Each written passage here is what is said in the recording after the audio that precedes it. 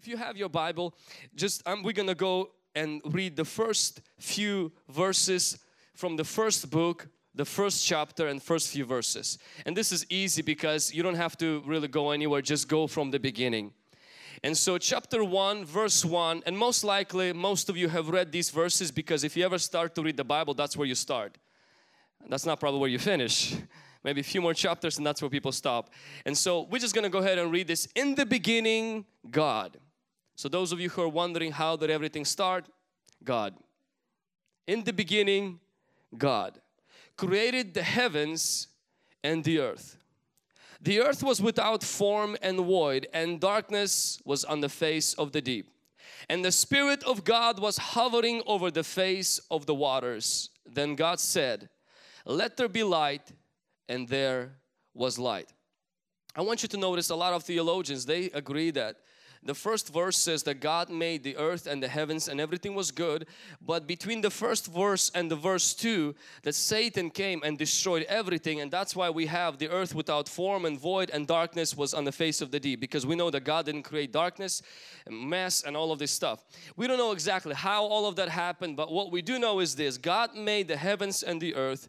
And when everything was chaotic, God's Spirit was hovering over the face of the waters. And then God started the whole process declaring this word: let there be light. Amen.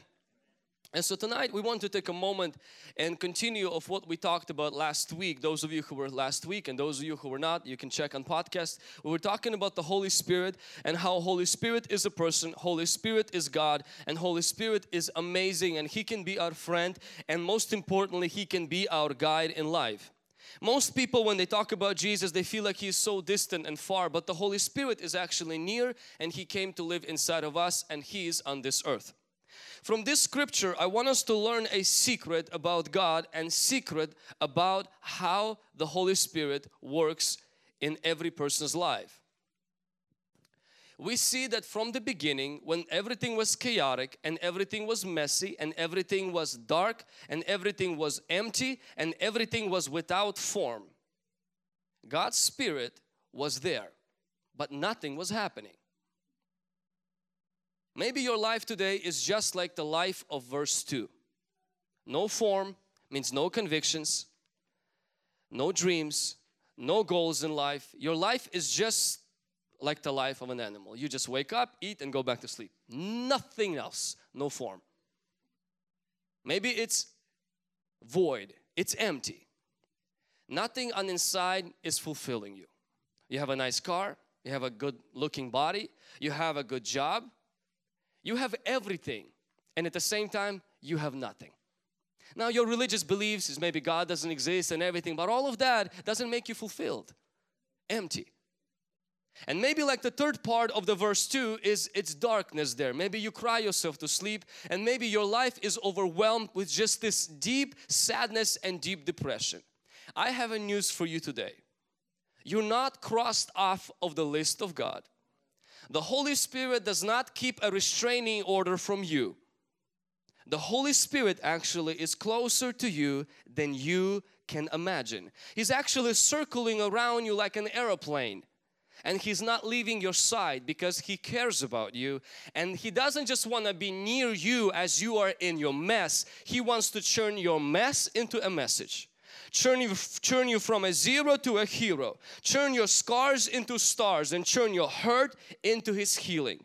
Turn your pain into His purpose. He wants to change your life. And I'm going to share with you tonight how He can do that. It's actually very simple. On the first day, God the Father did not make anything tangible. No trees, no animals, no humans, no sun or the moon. On the first day, God made light. Now when you hear that, you immediately think God made the sun, the moon, the stars. But you will be surprised to read the first chapter and find out that the moon, the sun, and the stars were made on the day 4. The light was made on the first day. The sun, moon, and the stars were made on 4th. Before God will bring the sun, the moon, and the stars in your life, before God will bring a miracle in your life, before God will bring something amazing that you're expecting of Him, you have to let Him start on day one. And day one is this. You must understand, as a person who is a believer in God, or maybe not even a believer in God, you have to know this about God. God is light. He lives in the light, and He only works in the light. Somebody say, God is light. Say, He lives in the light, and He works only in the light. God does not work in the dark. So when God made light on the first day, He was teaching us something how He works.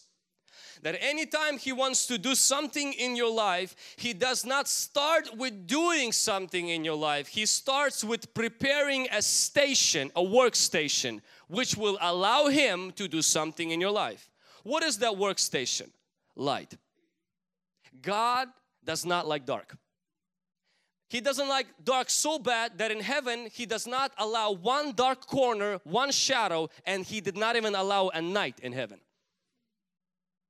God is so full of light and likes light so bad that He put all of the dark in hell and said, me and darkness have nothing in common. I am full of light. And so anytime you want God to get involved in your life, in your relationships, in your health, in your finances, in your school, and in your future with your friends and family, you must understand this God you want whose help. He is light. He lives in the light and only works in the light. I'm currently building a house. And the guys who were putting sheetrock in my house, they came in and they said from the beginning, after they put the sheetrock, and they were supposed to tape it. And I remember they came in and they said, we can't tape anything in this house for one simple reason. It's not hot enough. You have to create a warm house for us to do taping. You know, and I could have said to them, well guys, I can bring you some McDonald's. I can bring you some Starbucks. Come on guys, I can bring you so many things, but these guys could not operate in the house without one condition. It had to have a certain atmosphere. And so is with God. When God made light on the first day, what He was telling us is this, is that for me to begin to do something on this earth, I have to bring my workstation on this earth and set it here, which was light. The same way Jesus worked every miracle. He would come to one house and there was a girl who was dead, and they asked Him, could you heal this, resurrect this girl from the dead? And Jesus would come in, and the Bible says the whole house was crying and weeping and whining and just mourning and just negative. It was dark. It was depression, sadness, crying, not tears of joy but tears of unbelief. And the Bible says Jesus couldn't do any miracle there until first He took everybody out of the house, turned on the light, an atmosphere of faith, an atmosphere of positivity, an atmosphere of victory. And then the Bible says He spoke to the girl and the girl came back to life and He did a miracle. In one place He came where people were educated and religious. It was His own hometown. And the Bible says He stood up to do miracles but did not do many miracles for one reason. It's because the light, the atmosphere of faith and positivity, the atmosphere that God is able, Jesus is God, Jesus is for us, He's not against us. That atmosphere was gone. It was pitch dark, and Jesus, God, who can do anything, couldn't do anything. If you think that God Almighty is going to do a miracle in your life because He is Almighty, you are wrong. God is going to do a miracle in your life not because He is Almighty, but because you make room for His station in your life. If there is no room for the day one, there will be no day two, no day three, no day four, no day five, no day six, and there should be no day seven. We all want to see God create a sun and a moon, but God starts first bringing the light. See, for us, there could be no light without the sun. For God, there could be no sun without the light. God works completely opposite. We say, if you don't find a boyfriend, you can't be happy. God says, if I can't make you happy, you won't find a boyfriend. See, you say, if I get that nice car, only then I will be truly at peace. And God says, if you find that peace, then I'll give you a nice car. God works completely opposite. You say that if you give me a moon and the sun, only then I will have light. And God says, I will give you light, and then I will give you the moon, the sun, and the stars. God wants light not to come from the sun. He wants light come from Him. He wants your joy, your peace, and your contentment not to come from things, and not to come from people, and not to come from a job, but to come from Himself. For you to have light because you have God, and you have His Word, and you have His Holy Spirit. Can somebody say amen? Light comes from the Word, not from the sun.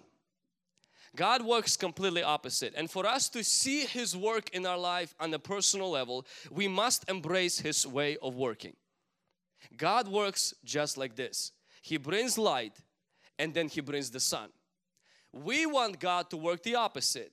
We pray for the sun, we hope for the sun, we ask for the sun, we make plans for the sun so that we can have light. And God says, I will give you light first, and then I will give you the sun. For example, maybe you're single today, and you are in that stage where you're single, ready to mingle. There's nobody to mingle with, and maybe you're discouraged a bit. Maybe you're coming even to church and you're saying, man, I'm in that state right now where I would really love somebody to love me for who I am. And you're walking around, maybe there's darkness in your soul. You're crying, you're upset, you're not happy with yourself. You're looking at yourself and you say, man, poor little me, I'm so ugly, I wish somebody could love me. What you're asking God is to give you a sun, to give you a moon and the stars. Let me tell you how the Lord wants to bring that star and the moon and the sun in your life. He wants to make you feel so loved and accepted on day 1, and bring that which you desire on day 4. You want God to bring that on day 1 so that you will have the light on day 4. God works the opposite. That's how Holy Spirit works. He first brings you peace inside. Peace you can't explain. You walk into your apartment, you walk into your house, everything is the same. Your paycheck is the same, the bills are the same. Everything in the family is the same. There's still fighting, there's still this disarray and disagreements, but on inside of you something is there that was not there before. You shouldn't feel so peaceful when nothing is peaceful around you, but you do. That is a day 1. That means day 2 is coming. Day 3 is coming. Day 4 is coming. Day 5 is coming, day 6 and day 7 is when you're going to be at rest. Don't think day 1 starts with God doing something around you. Day 1 starts with God doing something within you. And if you have the light, it's a guarantee the sun is coming. If you have the peace, it's a guarantee the change is coming. If you have the contentment and satisfaction, it's a guarantee God's blessing, God's success, God's promotion is coming. But if you on inside are empty, if you on inside are still insecure, if you on inside is still shattered and broken, day 1 is today your day. The day where God will bring His light, His love, His peace. So that when the sun comes, you will look at the sun and say, thank you for the sunshine.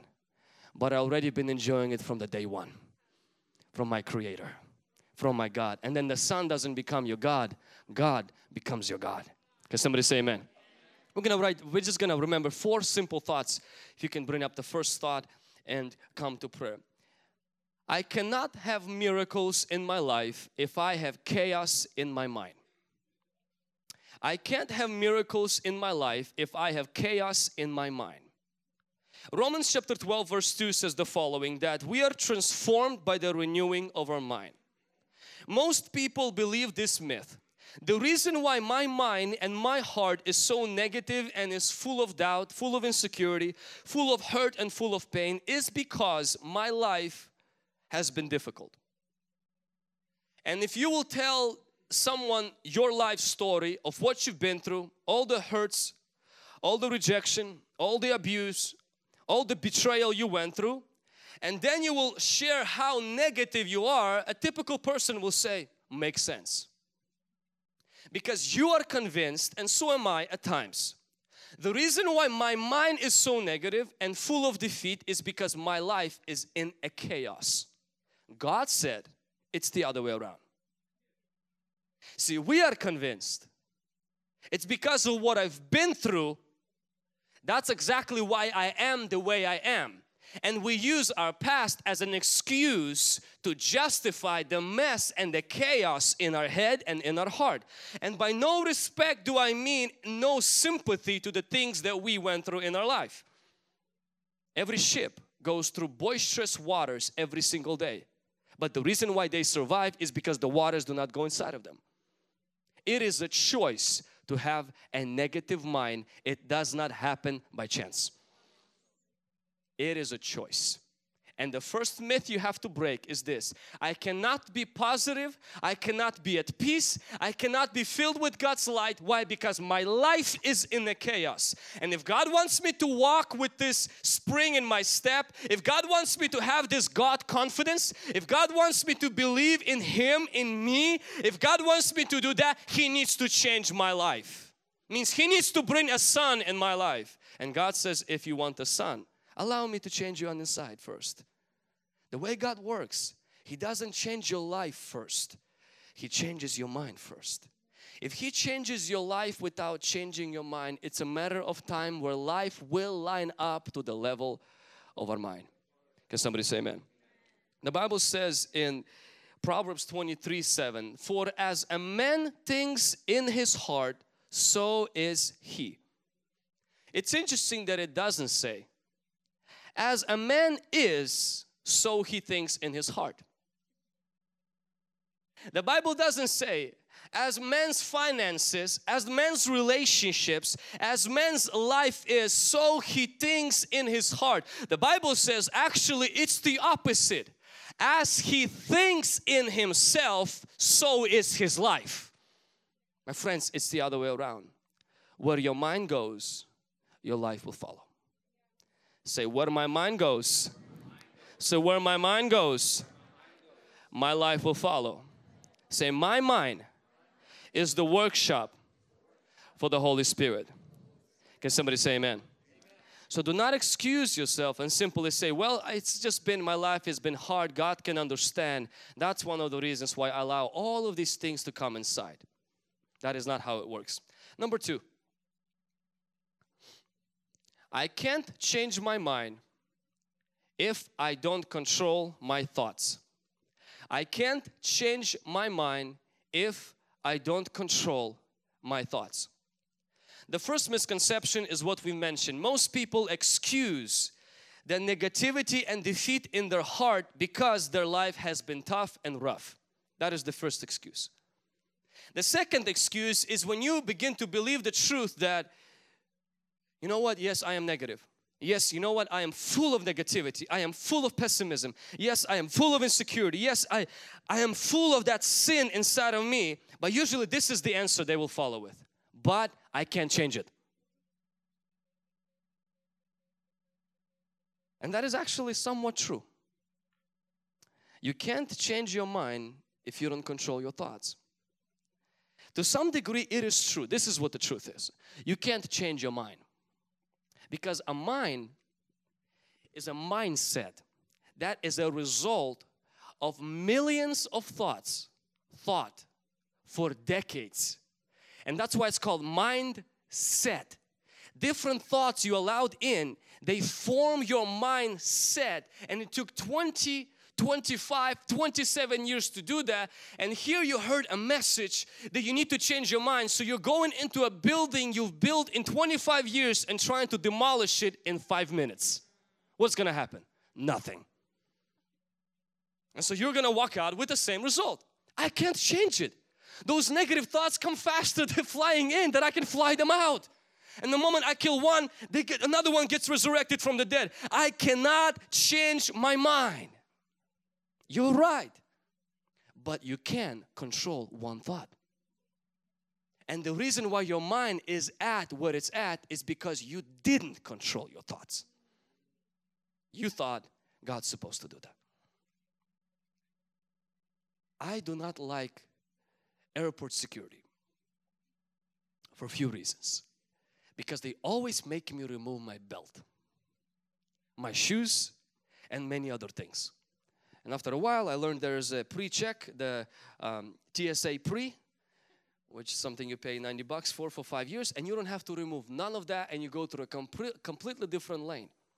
But no matter whether you have TSA pre or you don't have TSA pre, when you come into the land of United States from another country, you are going to be met with the border patrol. You are going to simply be met with people who will ask you for your passport. They will check your passport with their data, and they will only let you in if you have a passport or you have a visa. Now, our country is very precious, our country is very important, but our country is not as vital as your mind that you have inside of your head. What would happen if the United States of America would have treated the visitors that come here the way you treat the thoughts that come into your head? We would have no America. Can you imagine every terrorist that has a bazooka can walk in easily without you asking for a passport? Can you imagine every Al-Qaeda agent walking in with a bomb without you asking for an ID? Well, he's coming, he loves the country, he must have some good intentions. Most of us, we are like those patrols standing there asleep. Let any thought that comes in, come in. And there are guys, terrorists walk into our head and we let them come in. You come. And then we look at our life, it's going up in flames. You're like, why didn't God do anything? He put you in charge of the thoughts that go in through your head. It's not His fault that you let the devil bribe your mind and he let anything he wants to bring into your head, he brings into your head. My challenge today is fire the gatekeeper. Put a new guy in charge and teach him the rules to check the papers, check the passport, check his visa, and make sure every thought that comes into your head lines up with the director's data list, the Bible. And if it doesn't line up, you say, homie G-Cracker, you got to go back where you came from, but you cannot come into this country. Can somebody say amen? Can somebody say amen? Give your mind the same respect our government gives to this country. Guard your thoughts. When something comes into your head, especially when something negative happens at work, especially when something negative happens and the thoughts, oh, they come in like little terrorists, but they look so good. They bring brownies, they bring your favorite coffee, and they want to manipulate you so you won't check their documents with the documents in the data. You have to be careful. You cannot change your mind. You're right if you don't change your thoughts. You have to be convinced of one thing: you can control your thoughts. Otherwise, the Bible wouldn't ask us to meditate on God's Word day and night. Otherwise, the Bible wouldn't ask us in Philippians to say, think on these things. Otherwise, the Bible wouldn't say in Joshua 1:8, it wouldn't say to us to meditate on the Word of God day and night. If thoughts is something that control you, you are a mess. Can you imagine if America would say, we cannot control who comes to America, they control us? Ridiculous. That's not how this works. You are the captain of your ship. You are responsible for your thoughts. And if you choose whatever thoughts come inside here, they will choose whatever mind you will have. And whatever mind you will have will determine the kind of life you will enjoy. Can somebody say amen? Let's go to number 3. Positive thoughts are not going to stay without assistance. Negative thoughts are not going to leave without resistance. Can somebody say amen? Say, positive thoughts will not stay without my assistance. Negative thoughts will not leave without my resistance. So the first myth we overthrew is the fact that the reason why I'm negative is because my life sucks. That's not true. The second myth that we overcome is the fact I can't control my mind. It is true to some degree, but you can change your thoughts. If you ever start to work on your thoughts and begin to understand the Holy Spirit works by bringing light into my mind, means bringing positivity, bringing faith, bringing love, bringing goodness first, and you begin to pay attention, you will find out this will be so true. You will find out the positive thoughts are not sticking around. They don't like you. It seems like they're constantly on the go. They come in, it's like you came in and you left that, and the moment you look aside, that thought is gone. And the negative thought, it's like the person that you have in your life who comes without invitation and will not leave until you show him the door. It won't leave without your resistance. Jesus made it very clear in Matthew chapter 13. He said, I am a sower and I sow the seed. The seed is His word. You must understand, the word is a thought clothed in vocabulary. A word is a thought clothed in vocabulary. When Jesus is saying, I sow my word, what He's saying is, I am sowing my thoughts, what I think about you, into your soil. He said, and this seed, these thoughts, some will immediately be taken by the birds, some will die on the path, some will be destroyed by the weeds and all of these things, and some will grow. From the beginning, He made it very clear. Good thoughts don't stay in the ground automatically. They need to be assisted, they need to be watered, and they need to be nurtured. Bad thoughts will stay inside of you without any assistance. If you think that God is going to take away all the negativity, all the insecurity, if you think that God is going to remove all of those things that are not good inside of you by coming to a prayer or by praying a simple prayer and you have to do nothing, you will be surprised to find God never answering your prayer in that particular matter. Because thoughts is something you have to also work with the Holy Spirit. You have to work with Him. Can somebody say amen? And so good thoughts, they don't stay without our resistance, and bad thoughts, they will not leave without our resistance. Let's share one more thing and we are going to come to prayer.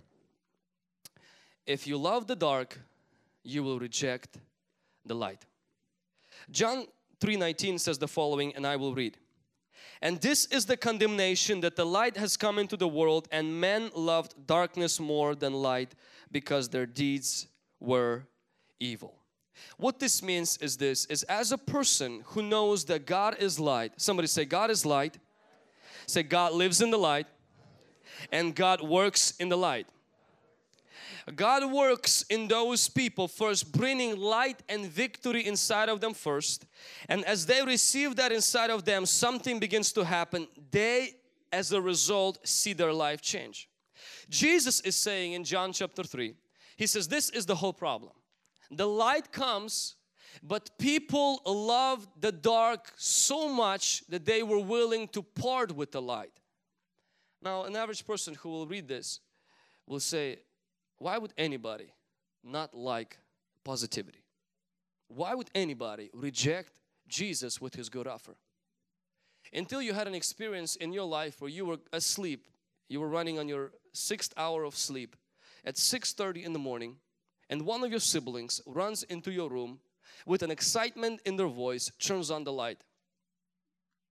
What was your first reaction? Did you respond shouting, "Good morning"?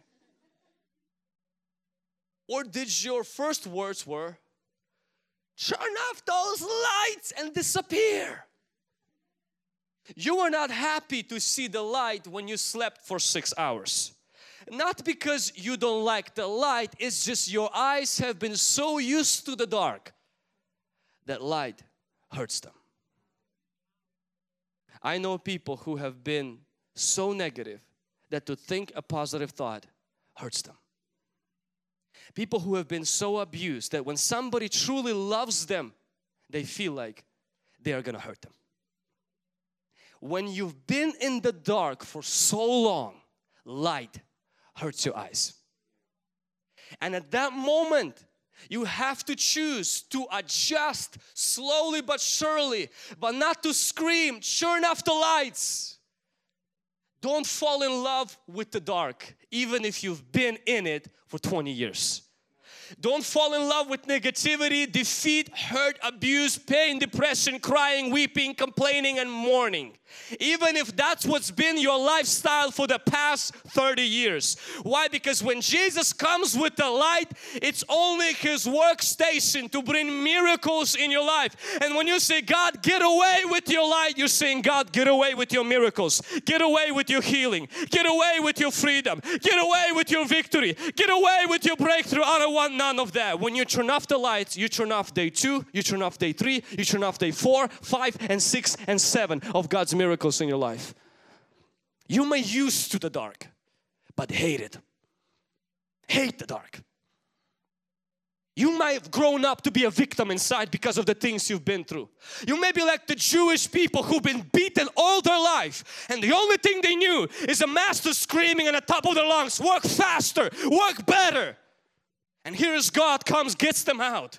And their life is so much better, but on the inside nothing changes. And on the inside there is still the victim. On the inside there is still negativity. Because the first bad thing that happened, they said, God left us. God doesn't care about us. God is not for us. Where is He? Why is He not giving us this and that? Because a victim mentality is not dying fast.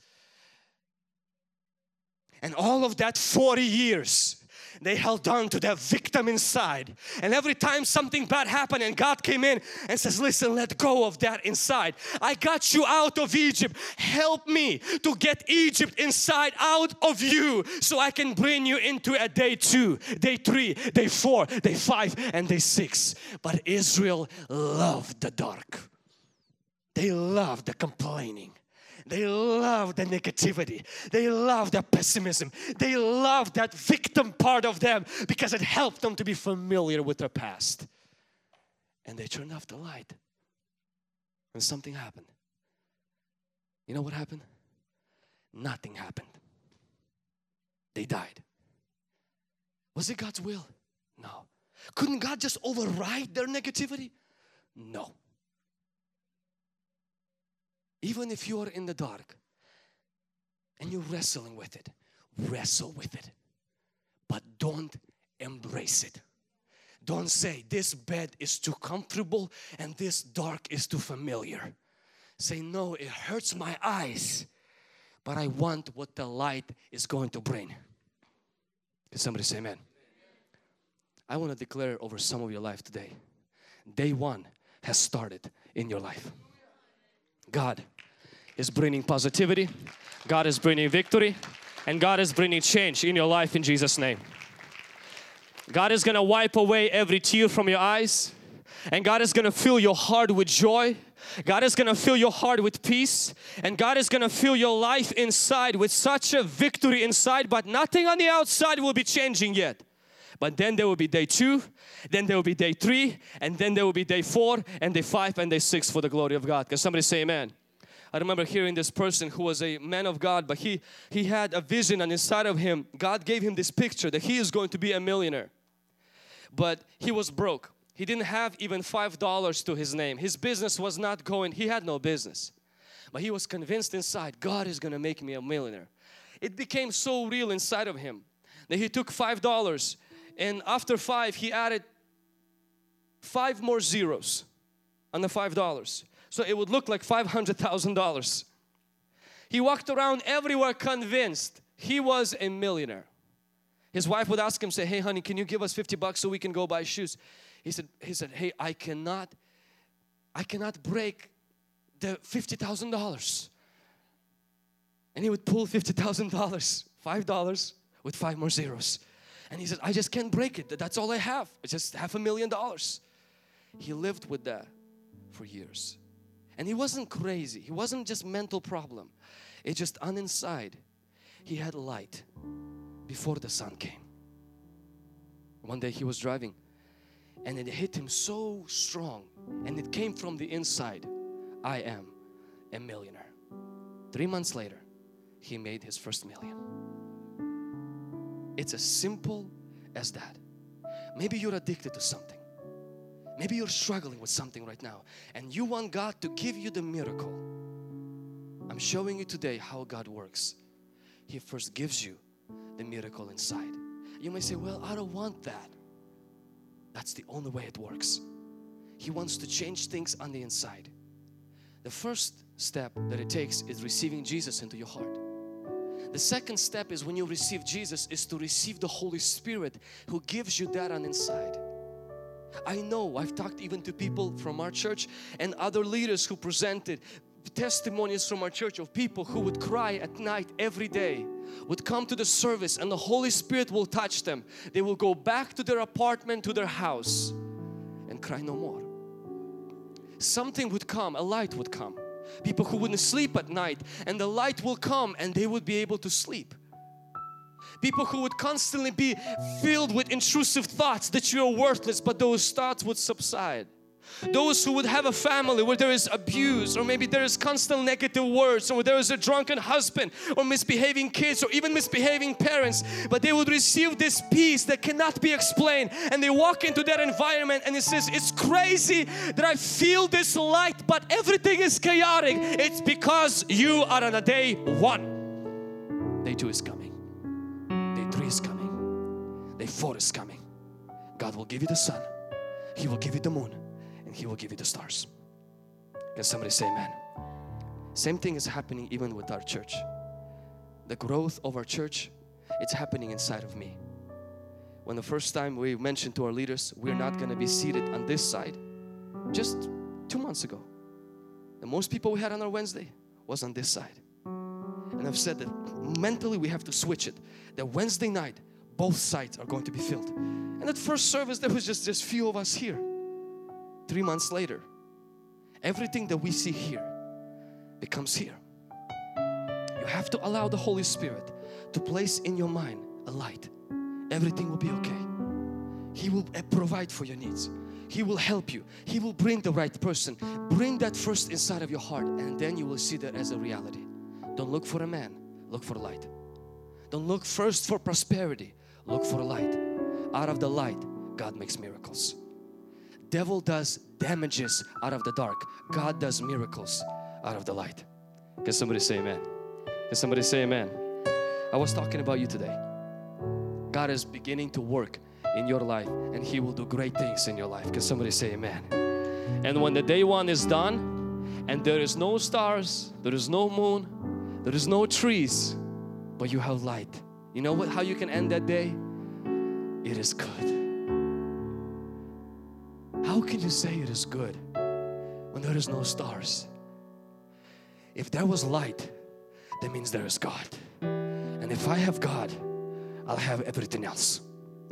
Day 2 comes, there is still no sun, but the water divides from the soil, and God, at the end of the day, everything is not done, but God looks at it and God says, it is good.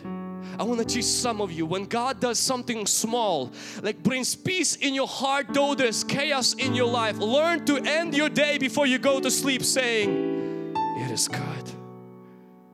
And when something else shifts, don't say, oh, it sucks. Say, it is good. Why? Because the light of the world is here.